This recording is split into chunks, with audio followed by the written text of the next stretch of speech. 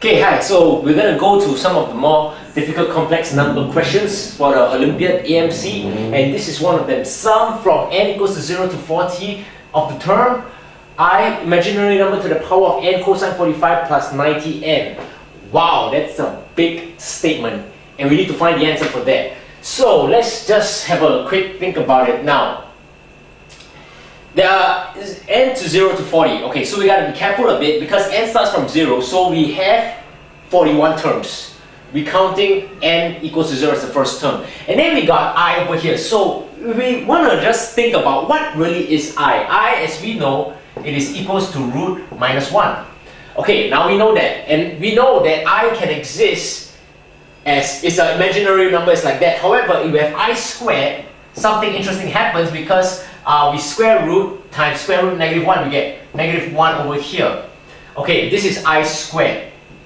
Okay, so it seems to me, then let's just carry on. So I to the power of 3 would be imaginary number times this, which is minus I. Okay, and then later we put I to the power of 4, and it's equals to imaginary number times this, which is a minus 1, and negative a minus 1, so it becomes a 1. Okay, let me just get the cat out first. It's a cat, okay.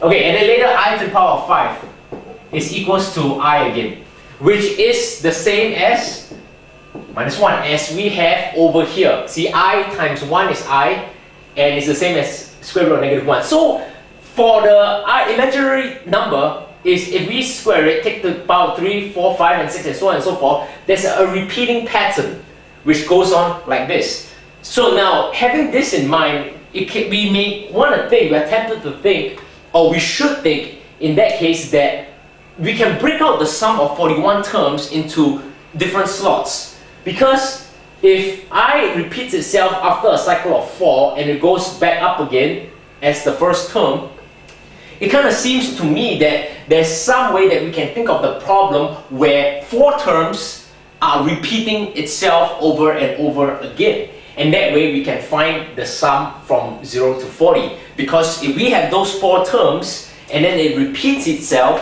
we can find the sum of those 4 terms, and then after that we can times by how many times these 4 terms appear. You'll see what I mean in a minute. Now, then we move on to cosine. Well, what do we know about cosine? I believe it's best, especially when I deal with trigonometry problems, I always try to sketch out the graph. So, what is a cosine graph? Well, let's just see. This is pi, and this is 2 pi over here, and it goes like this. And as we know, the period is 2 pi, so it will just keep on repeating itself, just like how I will repeat itself. So things are getting a little bit interesting, because if the imaginary term repeats itself and the cosine term repeats itself, that means these two will repeat itself, and for every 4 terms they will be the same. So cosine 45, as we know, is a special angle. I'll just write it here. Cosine 45 is equals to 1 over root 2. Okay, from the the right-handed isosceles triangle. Okay, so what I like to do is that I will put 45 degrees here. Okay, this is in degrees, so let's just change this up to degrees, 180 and 360. Okay, now this is 90, so 45 is going to be right here. Okay, and that is 1 over root 2. Okay, I always like to look at the graph because it is really a good representation. So later, when we plus 90, okay, because we started out with n equals to 0, so later when we plus 90, we will go over here on this side. And what do we know? Down here, it's negative 1 over root 2. Okay, basic symmetry of the graph, or if you want to do the quadrant method, by all means. Then later we add another 90, so we will move all the way over here, which is the same again, 1 over root 2, and we add another 90, which is the angle 315, which is over here. Okay, it will be 1 over root 2.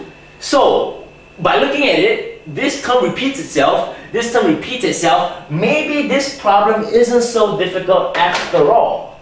Okay, what I like to do, I would like to go like this. And, okay, I write I here, and I write the cosine 45 plus 90 Okay, I'll just write this over here like that, and then I'm gonna do from n to 0, n equals to 1, n equals to 2, n equals to 3. Let's see whether we need n equals to 4. Okay, so now, just like what I showed you, this time we're just gonna start with n equals to 0. So imaginary number is 1, to the power of 1 is I, to the power of 2 it will be minus 1 and minus I. Okay, and then it'll be back to 1 again. So this is fine, okay, and you're a bit tempted to think, okay, and I'm teaching you all these techniques because you can really use them for the rest of the problems. By looking at this, I will immediately think this way, okay, see whether you follow me. This is a summation, correct? So we're going to sum a lot of terms. And when I look at this, I can somehow think ahead, think 2 steps ahead, that this term is going to cancel this one over here, and this term is going to cancel this one over here. Now, I'm tempted to think like that because I'm just looking at the imaginary number. However, looking back at the statement, it's this term multiplied by this one over here. So, what does that mean? Well, that means that this will cancel off this term, may not apply strictly because we need this term over here as the two multiply with each other. So, having said that, let's settle this one now. Okay. N equals to 0, like I said, 1 over root 2. 1 over root 2 followed by negative 1 over root 2, followed by negative 1 over root 2, and 1 over root 2. So, having said that, do the terms cancel out each other? Well, think about it. No, because this multiplied by this, it will be negative this number, and this multiplied by this, it will be negative this number. So, it will be minus I over root 2, then you minus I over root 2. That means they don't cancel out each other. That doesn't work. Similarly, this is 1 over root 2, and then you're going to add 1 over root 2. So, that means instead of cancelling out each other, instead they add up together. Now, that means, what does that mean? Well, that means my initial plan didn't work out of the terms cancelling out each other. But that doesn't matter because now I know that at least they add up with each other quite nicely.